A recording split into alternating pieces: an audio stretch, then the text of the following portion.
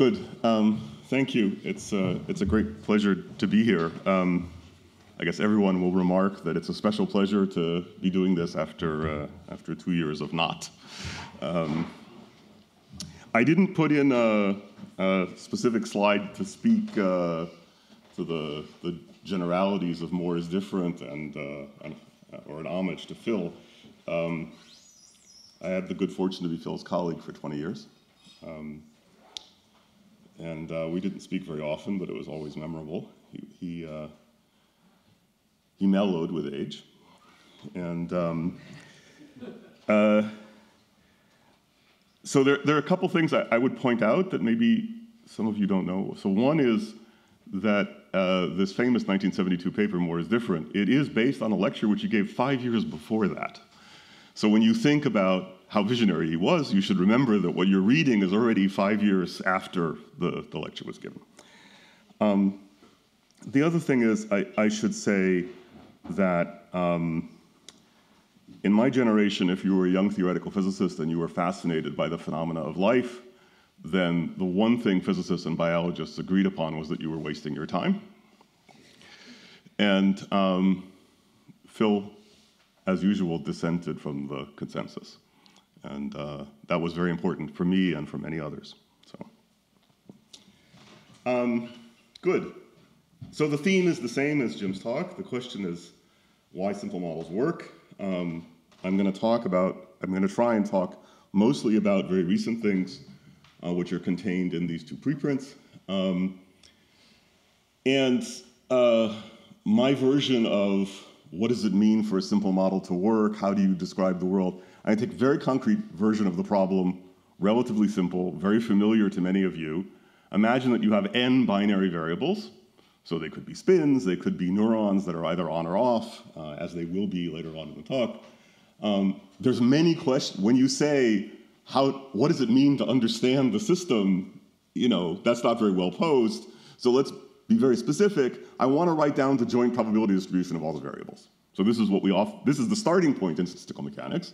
But of course, when you come to a system that you don't understand, you don't have an underlying Hamiltonian, you don't know that there's a Boltzmann distribution, et cetera, just getting to the starting point of statistical mechanics is already hard, right? And let me remind you of a kind of obvious fact. Jean-Philippe warned us that the audience will be broad. I'm looking out and seeing people I recognize, so maybe it's not as broad as you predicted, but okay. So it's all right to say a few obvious things. If I have n variables, n binary variables, describing the probability distribution means giving you a list of 2 to the n numbers. They add up to 1, but that's not a very strong constraint. I mean, it doesn't help very much. It's important, but it doesn't help very much. And in principle, faced with a system with n binary variables, the probability distribution could be a list of 2 to the n numbers that have absolutely no structure to them, in principle. And so the fact that we succeed in describing real-world systems is the statement that that doesn't happen, that somehow that list of 2 to the n numbers has structure. And indeed, we're used to the idea that we can write down vastly simpler models. So when we write down an Ising model for these binary variables, in which each one is influenced by an external field that biases you between the 2 binary choices, and the binary variables interact with each other in pairs, although with proper choices, this class of models could be paradigmatically complex. In fact, it's vastly simpler than it could be, because there's only order n squared parameters here, not 2 to the n. Okay. So why does this work? So as Jim emphasized, there are a variety of reasons. One is, it might be that you actually understand the microscopic interactions, and they are pairwise, and that's the end of the story. That's really all you need to write down. Okay? So if you want, this is in the debate between a kind of reductionist view and a view of emergence, this is leaning on the side of reductionism. I went and I understood all the microscopic interactions. They really are pairwise, so there can only be n squared terms in the model. Another possibility, which is also very familiar in physics, is that interactions can be local. And then in that case, any one element only has a limited number of neighbors. And so if you count, then the number of parameters ends up being limited just because there aren't that many possibilities for interactions. The third one is the elegant one that comes out of the ideas, circa more is different, which is that although there might be many, many parameters at the microscopic scale, if you ask questions about macroscopic behaviors, then things will simplify through the normalization group. Technically, there'll be only a small number of relevant operators. Like the great discovery of the normalization group is that there are irrelevant operators. And there are variations on these ideas, and you just heard from Jim a different approach. But one thing I would point out of these, which are very familiar in the core of physics, if I go to a network of real neurons in the brain, 1 and 2 just don't work. So you might say, well, okay, there's no reason why interactions are microscopically pairwise. You might think that interactions are still local. That's in some sense true, but neurons are extended objects. And so that means that a single neuron can interact with thousands of other neurons, right? The distance between neurons is measured in microns, but the size of neurons can be millimeters. And it's densely packed. So yes, it's local. You can't reach, there's no action at a distance, but over the distances where direct interactions are possible, there are still many, many things you can interact with. And so locality doesn't help a lot. For number 3, maybe there are ways of using that to help simplify things about neurons, but I don't think it's not a program yet, right? People are experimenting, including us. So I want to draw attention to the fact that despite not having any good reason for why simplified models should work in the context of neurons, sometimes they work very well. And I also want to emphasize that sometimes we say, in the spirit of emergent phenomena and more is different and everything, one can capture the qualitative behavior at macroscopic scales with simplified models. But that's actually a bit unfair. In some cases, we can be quantitative. And so it's not just that there are phases and you don't need to know every molecular detail in order to tell me what a solid is, and all solids are in some senses the same. In the examples that I'm thinking, in many examples in physics, and also in these examples in thinking about, if you want, the physics of neurons, one can do much better. So here's an example from work which is now a few years old.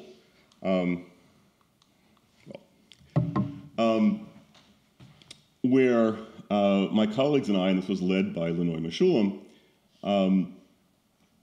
looked at experiments that were being done in the hippocampus of the mouse. So the hippocampus is a region of the brain which is quite well known because it's involved in our ability, to form short-term memories, but also involved in our ability to navigate. So in this part of the brain, one finds these famous neurons that are active only when an animal is in a particular place in an environment. What we did was to build those icing-like models. So the neurons will be described as being on or off. You can record in the beginning. Our experimentalist friends were recording from 100 neurons at a time. And you can write down one of these Ising models, and the way we were thinking about it is that those are the maximum entropy models that are consistent with the measured pairwise correlations. So one way to think about constructing this model is I have this large collection of binary variables. I measure the pairwise correlations among, the means, of course, but also the pairwise correlations among the binary variables. There's exactly one of those Ising models that will reproduce those. Go find it. And now compute something else and see if you get it right. Well, you can test lots of things, but just to give an example, since you used the pairwise correlations, you should predict something higher order. So try predicting the triplet correlations. Well, with 100 neurons, there's 100, there's 100 to the third power divided by 3 factorial, so 100 some odd thousand examples of triplet correlations. And what you see is that the observed and predicted things mostly overlap within error bars. And in fact, if you're careful about it, you can ask, well, what is my prediction error, and what is my what are the errors of my predictions, and what are the errors in my measurements, and let me bin those according to the scale of the correlations themselves.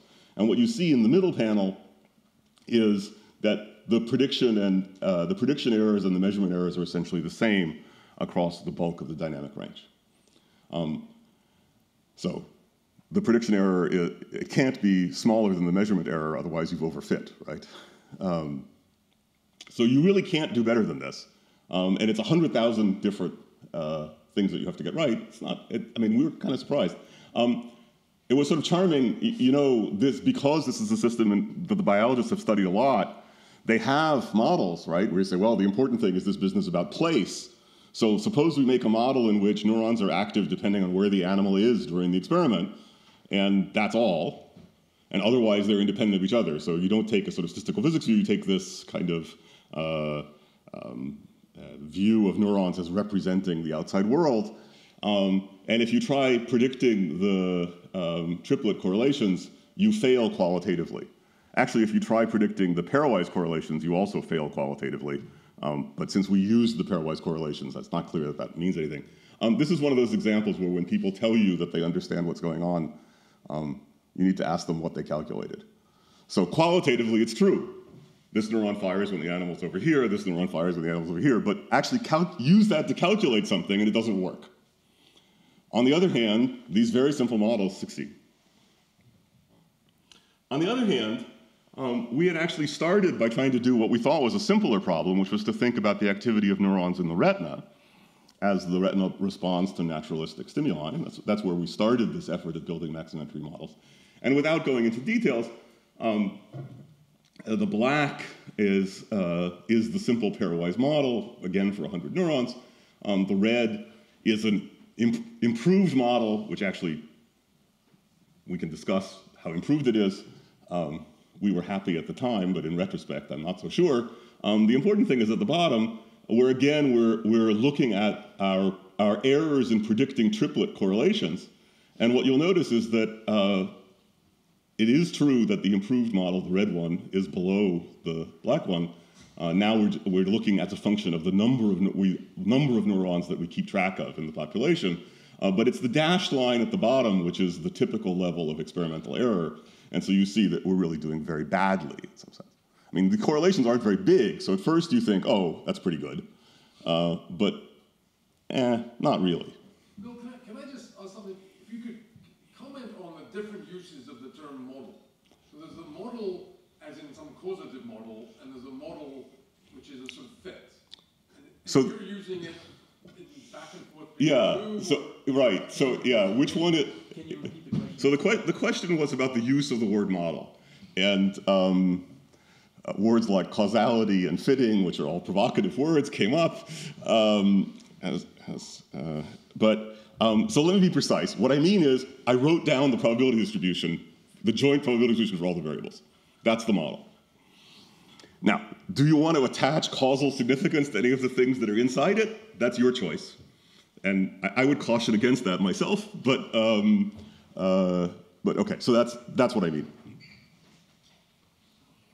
Okay, so we have examples where things work quite well, but not perfectly, and then we have other examples where they work, you know, so as well as you can imagine. I'm sorry. Please. A posteriori, do you understand why the retina worked less well in the hippocampus? We might by the end of the talk. We can discuss. And that is to say, I will give you something that works better by the end of the talk, and understand is goes with causal and fit, and you know, one of those complicated words. A couple of years ago, we started trying to think a little more, I don't know, specifically, generally about the problem of simplification. And what I want to draw your attention to is this idea. Okay, well, I have a big system with n degrees of freedom. I can divide that into a small system with k degrees of freedom and a surrounding with n minus k degrees of freedom. Now, if I'm going to build an effective model of the system as a whole, I mean, one approximation I can make is to say the things inside the little box are independent of the things outside.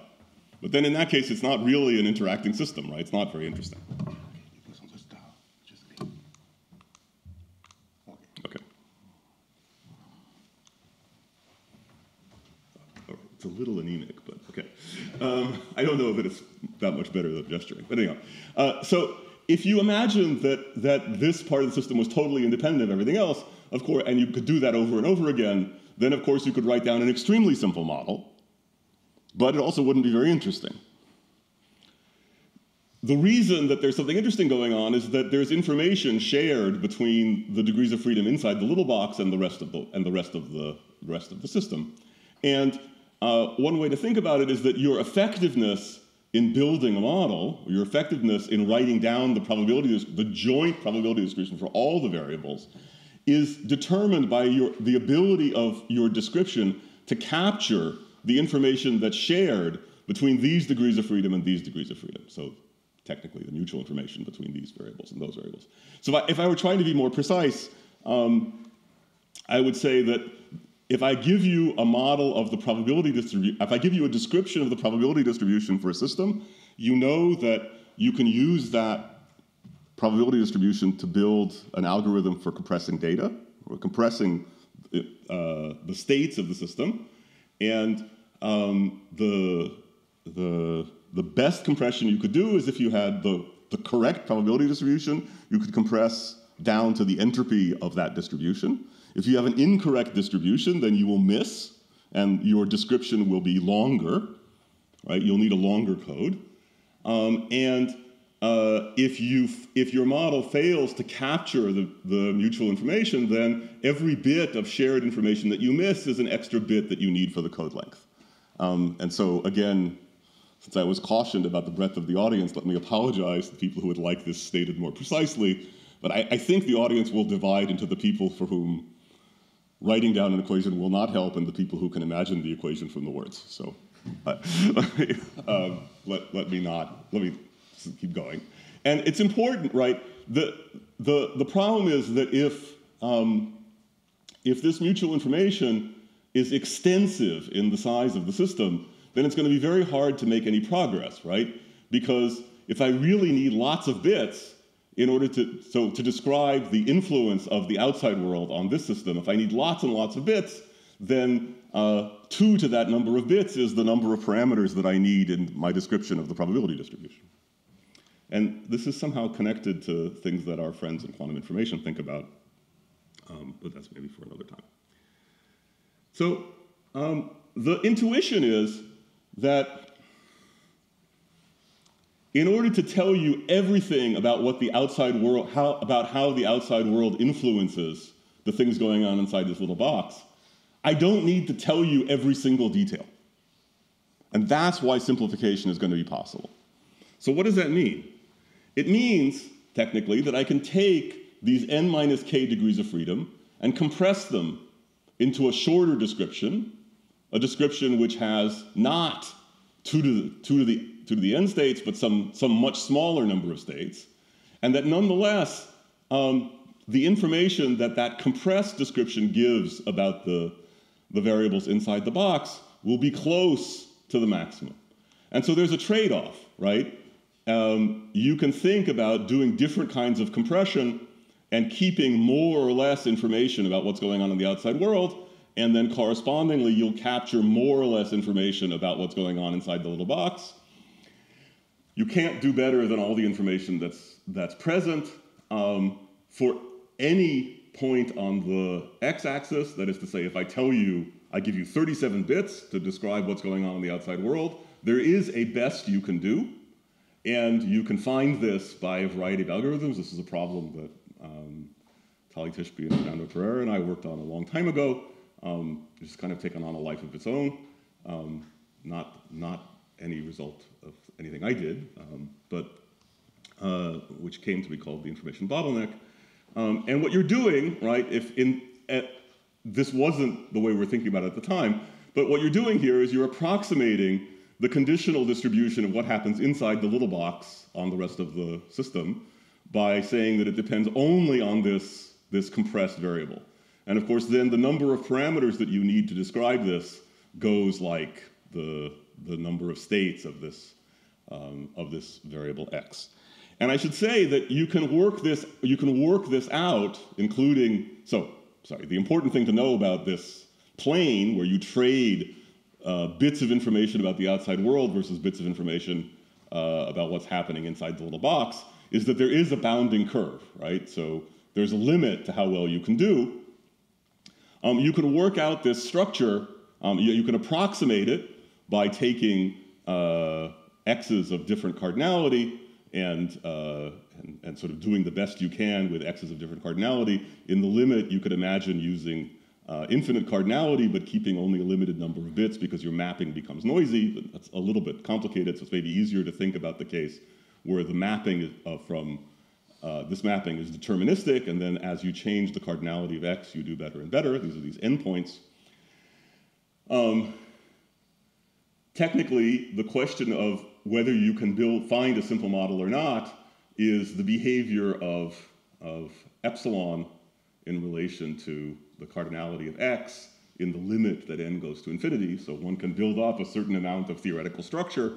One can use this to work out how this goes in familiar physics models. Let me make an obvious remark, or a simple remark. One shouldn't say obvious. After I look at it, this is a joke, right? The guy, I'm sorry, I don't understand. I was thinking about it for a while, so no, I was right, it was obvious. If you take familiar models in statistical physics and you grind through all of this, you realize that it works, that in the sense that you can achieve very small epsilon, or even epsilon can go to 0 at finite values of the cardinality of x. And the simplest example of that is if you only have local interactions. Because then it doesn't matter how big the system is. In order to know the influence of the system on what's going on inside the little box, all you need to know about is what happens at the boundary. Right? And there's some limited number of states taken on by the variables that live at the boundary, and that's it. That's the cardinality of x that you need to keep. And so on, and it's fun to work this out for different problems, and to try and classify, what are the possible behaviors of epsilon versus the cardinality of x. It's all very interesting, but what matters is whether this works for the data in the real world. Let me also point out that in some sense, I started by noting that there's this potential disaster, right? Which is that if I try to describe a system with n binary variables, the joint probability distribution is just a list of 2 to the n numbers. If I actually choose that distribution at random, it's called the random energy model, then this doesn't work, right? That is to say, you can't do the compression. So in some sense, the typical probability distribution does not have this compressibility property. Okay. So it would be a property of the real world that would be helping us, helping this make mathematics more effective, right? It would be something about the world that this compressibility exists. It's not typical. By the way, to make the connection to entanglement in quantum information, right? There's a similar thing that in some way, if I write down an arbitrary wave function with n degrees of freedom, it's typically very highly entangled and doesn't obey an area law, right? But real-world ground states of quantum states of the ground states of quantum systems that you find in the real world do obey those laws, right? And so there's something special about them. So same thing here. So let's try. So let's go back to that example in the retina. And I want to tell you exactly what we did to emphasize a couple of points. So small box, big box, what size should you choose? I want to do an analysis of real data, I need to be careful, right? So we made the little box, as small as we could. It's 1 neuron. And then we made the outside box as big as we could, but being sure that we had enough data from our experimentalist friends that we could completely sample everything so we don't have to answer all those annoying questions. okay? That unfortunately puts us at 8, which is not exactly gigantic, but hold that thought, we'll do better. Still, with 8 neurons, in principle, there are 256 states, of which 90% are actually seen in the experiment, so you really would need something like 256 parameters to describe, or 250 some odd parameters to describe the influence of these 8 neurons on one neuron. But what you see is that we can compress into 10, 15 states and capture all of the information within error bars. And again, we chose 8 neurons, the error bars are small. So that's good news, right? And you can do this, I mean, you could choose your neuron in the middle, the one neuron, you can choose from, I don't know, 160 in the experiment, and you can choose different groups of 8. It's most interesting to choose the ones that have a large mutual information with the neuron that you're looking at, and it always works. But importantly, you can iterate.